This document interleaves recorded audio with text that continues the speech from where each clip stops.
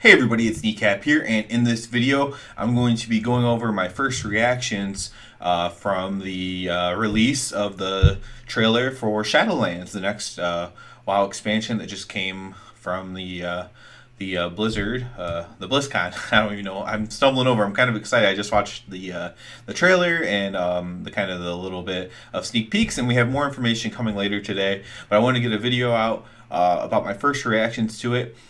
Before I go into making eventually individual videos about the things that interest me the most. Keep in mind, this is coming from an Alliance perspective. I've only ever really played Alliance other than some random leveling. So my experience, my thoughts could differ from you if you play Horde, just based on the things that interest me the most. So my big takeaway from the first thing, at this point I will say spoilers in case you haven't watched it, but if you watch anything on my channel, you probably already have seen that.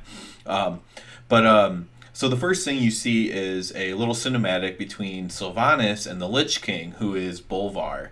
Bolvar was basically like the steward of Stormwind, guarding Anduin when he was a kid and Varian was gone. And he was like the leader of the Alliance army, and he's just like a badass. So he chose to be the Lich King, put the helmet on, and whatnot. We see Sylvanas and him fighting. Sylvanas is clearly outmatching him, which isn't too weird. Although he is the Lich King, it's not like he's not like Arthas, right? He's not as badass as Arthas. So it's not too weird that she's destroying him. Plus, she has the power of the Void, which will probably see more of in the Shadowlands and how that ties in. So she has like a little bit of extra power as well. So she handles him pretty easily and takes the crown off of him, and then she destroys the crown. And when that destroys, it opens up a portal to the Shadowlands, or just opens up the ability to travel to the Shadowlands, even if that's not an actual portal. So that's pretty cool in itself. The cinematic was great. Something that I took away, again, maybe as an Alliance player, is the voiceover of it was Bolvar. So even though she took the crown off him, it didn't show her killing him and finishing him off or anything. So I'm wondering if Bolvar is actually going to rejoin the Alliance, or what is he going to do, right? Is he going to lead the Death Knights, or what is Bolvar going to do now? And that's something that interests me a lot. So that's my takeaway from the cinematic. Then we get a little bit into the what they're showing is like the gameplay. So one big thing was they showed the covenants. So you're going to be able to choose a covenant. So basically choose a faction that you're going to team up with. So more recently we've just been told what factions we're teaming up with. And this expansion in BFA, like in Nazjatar, you either teamed up with the little goblin things or you teamed up with the Jinyu looking guys. And those were you're told who you're going to team up with. And this you're going to get to choose. It seems like there was, based on the video, it looked like there may be 4 choices total, but maybe there's only 2. But it looked like they showed 4 different things right after they mentioned Covenant. So it looks more like the Aldor Scryer setup. So if you remember from BC, you chose Aldor Scryer, and that almost superseded whether you were a Horde or Alliance. And I like that a lot. That is the way to go forward in my opinion with the game, making it a little bit less factionless and a little bit more just about the choices you make.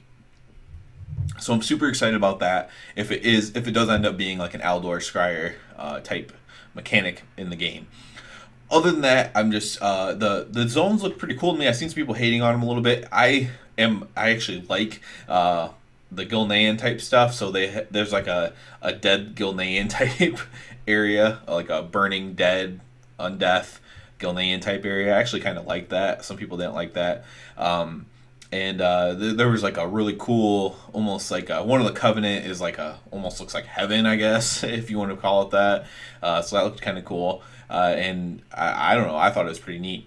Now, the last thing I'll talk about this video, and I'm going to do an entire video about it, is a level squish. That wasn't even actually mentioned, but I'm just going to throw that in here as one of my first reactions. This is amazing, and I will get into that in a separate video. That'll probably be the next video that I do. But we're going to be squished from 120. If you're a 120, you're going to be squished down to level 50 in the expansion. And then we will level up to level 60 to reach the new max level. Talents won't be as spaced out. The talent system is staying the same as of now. Talents won't be as spaced out though. When you're leveling from level 1, you know, you're gonna get a talent at least every 5 levels, and the last one's at 50 or something like that. Maybe the first one's at level 10. It works out. The math isn't adding up in my head right now, but it's something along those lines. Whether you get the first one at level 10 or level 15 or whatever, and then it's like every 5 levels you get a talent. So that's kind of how the leveling is going to work.